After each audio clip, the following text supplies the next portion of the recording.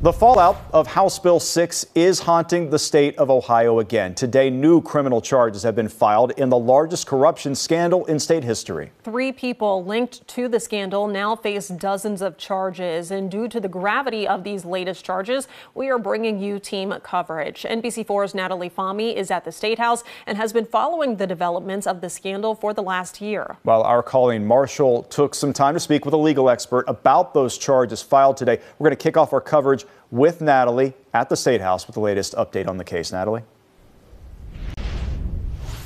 Jared, Jennifer, the indictment sheds a new light on some of the details involved in Ohio's nuclear plant bribery scheme.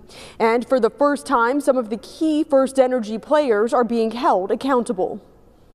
The crimes committed by these individuals impacted the pocketbooks of every hard-working Ohioan. Severe legal consequences and public loathing are the just outcomes of such betrayal. Nearly 1 year ago, Ohio's former House Speaker was sentenced to 20 years in prison for his part in the $60 million bribery scheme to pass House Bill 6, legislation to bail out FirstEnergy nuclear energy plants at the expense of Ohioans. Power is inherently seductive and corrosive. Part of House Bill 6 is still on the books, though the part that is directly tied to the scheme and FirstEnergy has since been repealed. Now, former chairman of the Public Utilities Commission of Ohio, Sam Randazzo, ex-CEO of FirstEnergy, Chuck Jones, and a former VP of the company, Michael Dowling, are all being charged by the state on 27 combined charges. The indictment alleges the 2 FirstEnergy executives ultimately paid Randazzo more than $4 million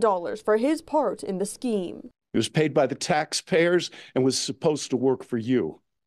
But instead, he worked for them as their agent, their lobbyist, their ally. The multi-million-dollar bribe is something FirstEnergy has admitted to as part of a deferred prosecution agreement, saying it was to, quote, defraud the public. While FirstEnergy was benefiting from House Bill 6, FirstEnergy was also a victim of the consistent thefts that was occurring. The indictment says the 3 men formed the core of a corrupt enterprise.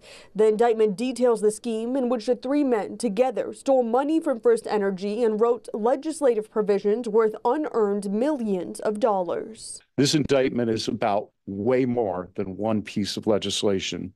It is about the hostile capture of a significant portion of Ohio's state government by deception, betrayal, and dishonesty.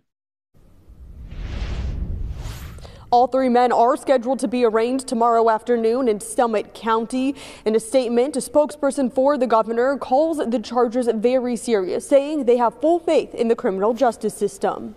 Local for you at the State House, I'm Natalie Fahmy, NBC4. Natalie, thank you. It is important to remember Sam Randazzo already faces 11 felony charges in federal court related to the FirstEnergy bribery scandal. Now, federal investigators uncovered the alleged bribery scheme, and FirstEnergy admitted to paying Randazzo more than $4 million in exchange for his support of the massive bailout bill. So, what happens now that Randazzo faces federal and state charges? Our Colleen Marshall says the answer might surprise you, Colleen. And that's because, Jared, it all depends on who takes him to trial first. I spoke today to David DeVillers, a former U.S. attorney who actually led the federal prosecution at the beginning stages of the House Bill 6 investigation. All of this at about the same time that the FBI raided Randazzo's Columbus condo. Now, DeVillers says it's clear the state and federal investigators have been exchanging information, that State Attorney General Dave Yost has been coordinating all this with the U.S. Attorney's Office, and it's possible the defendants and their attorneys have been talking about possible plea deals. The cases are parallel to some extent, he says, but if and when these cases go to trial, it will be important which court takes the case first. There's a petite policy which says that the federal government can't prosecute somebody that's been convicted or pled guilty to an offense that's the same charges, same facts scenario as a state case. Why do you think that they haven't coordinated that better? Why not figure out? I mean, would it be possible that he could be found guilty at one level and not guilty at another? Yeah, that is possible. But if for example, it only goes one way. So if the state were to go first and convict or acquit Mr. Randazzo for the same charge, same course of conduct, then via the petite policy, the federal government wouldn't be able to prosecute. Now, the other way around isn't true. So if the federal government went first and convicted Mr. Randazzo, then the state could still go forward with it. It's all tied to a possible double jeopardy. DeViller says it's likely state and federal prosecutors are coordinating all this.